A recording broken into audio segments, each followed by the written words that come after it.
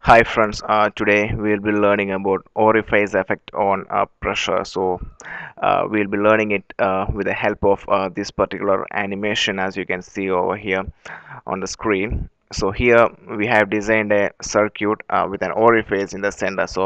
The area where the area is reducing. This is a pipeline, and for this pipe we can see at this point the area is getting reduced, and at this point the area is getting increased. So this 2 points are called as the orifice. The area where the dimension of the pipe is reducing is called as the orifice. And let's see what's the orifice effect.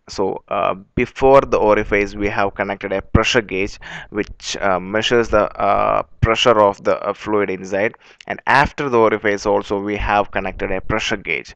So let's see how it actually reads. So we have a fluid flow or a oil flow through this pipe. See, due to this orifice or this orifice effect, we have a pressure over here between 2 and 4, might be 3. This is because there is a restriction to the flow. Uh, Consider that the area of this portion of the pipe is larger and it is entering the orifice. The area is getting reduced to about 50 percentage over here. So due to this particular restriction, we are having a pressure over here on the pressure gauge, and the oil or the fluid passes through this orifice and enters a zone with higher dimension or a higher area. So as a result of this, the resistance is reducing over here because here the area is less, and when it enters this region the area has increased to about 50 percentage. So as a result of that, the resistance reduces and a pressure drop is happening. So here the pressure gauge is reading low than 2. So the pressure is less over here because the restriction has reduced, and before the orifice, due to the restriction, we have a more pressure. So that's the orifice effect. There is a generation of differential pressure, and it depends on the flow across the orifice. Before the orifice we have more pressure, and after the orifice we have less pressure. So let's see the animation. Here we have blocked this pipe. What's happening when the system is blocked? You can see both the pressure gauges are now showing the same reading. Here the pressure gauges were showing different readings.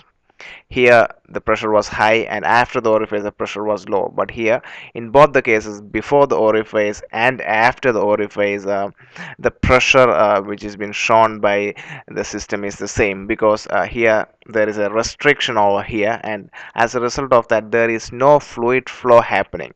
As there is no fluid flow happening due to Pascal's law, or as per Pascal's law, we can see that the pressure will be constant in all the area. So wherever we check or connect the pressure gauge, the pressure reading will be the same, because here we have a single restriction and there is no fluid flow happening over here. So as per Pascal's law, before orifice and also after orifice the pressure will be the same if there is no fluid flow. And if there is a flow before the orifice, the pressure will be high, and after the orifice the pressure will be low.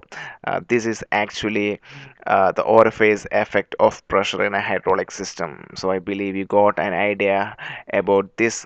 For more technical related videos, you can visit my blog, that is www.techtrixinfo.com, or my YouTube channel for video tutorials, www.youtube.com/techtrixinfo. Thanks for listening.